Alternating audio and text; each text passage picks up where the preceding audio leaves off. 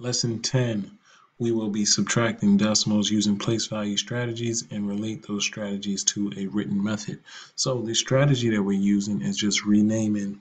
And if you notice here, we have 1 7/10 minus 8/10.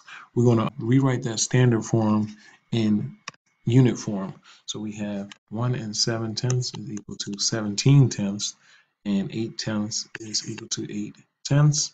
And when we do that subtraction, we get 9/10, and we rewrite that as standard form, 9/10. Now it says subtract vertically, which is our standard algorithm, and it wants us to show all of the work. So let's just rewrite this number here.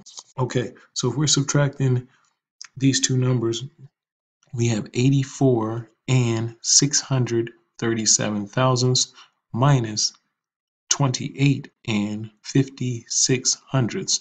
We know that if we add a placeholder here, that 56 hundredths is now set as 560 thousandths, which is the same thing because 56 hundredths is equal to 560 thousandths.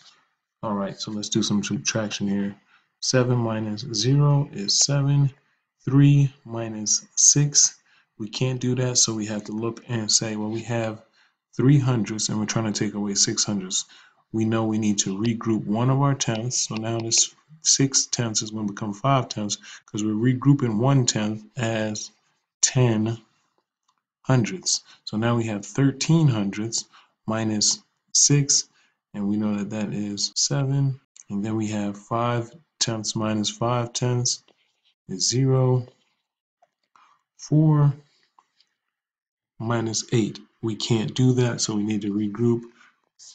Regrouping one of my tens as 14 ones. So since I took one of my tens away, it's 8 tens now drops to 7 tens, and now I have 14 ones instead of 4 ones. And I know that 14 minus 8, 6, and 7 tens minus 2 tens is 5. And there's my answer. 56 and 77 thousandths. Students, if you get confused, remember you say this number as if the decimal isn't there, 77, and then look at what place value this last digit is in, thousandths. So 56 and, decimal says and, 77 thousandths. Let's take a look at B here. A lot of people got confused. Remember, B is saying 7, the whole number 7, minus 35 hundredths. So if we're doing that, we look at our hundreds place. We have 0 hundreds, take away 5 hundreds.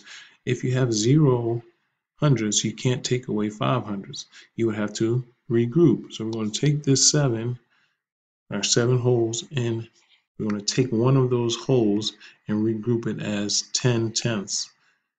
Then we say, well, we still need to get back to our hundreds. So we're going to take one of those tenths. Now we have 9 tenths remaining. We're going to take the 1 tenth and regroup it as 10 hundredths.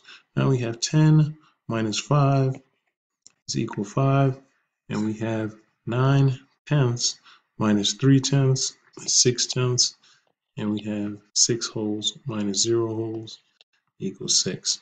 All right, so remember a couple things here. If you didn't notice, make sure that you are aligning your place value units up.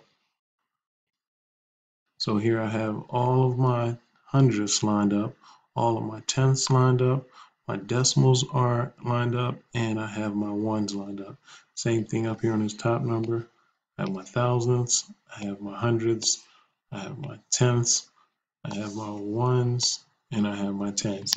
If you don't line those numbers up, a lot of students in this bottom number here, B, made the mistake of lining this number up here incorrectly. If you don't recognize that this is a 7, not 7 tenths, not 7 hundredths, it's a 7, a whole 7, it has to be in the ones place. And you know that you have no ones in the second number. We have 7 in our minuend and 35 hundredths in our subtrahend. All right, so once again, boys and girls, hopefully this helps you. If you need any additional help, please make sure you reach out to me during class time so that we can review additional problems regarding subtraction of decimals.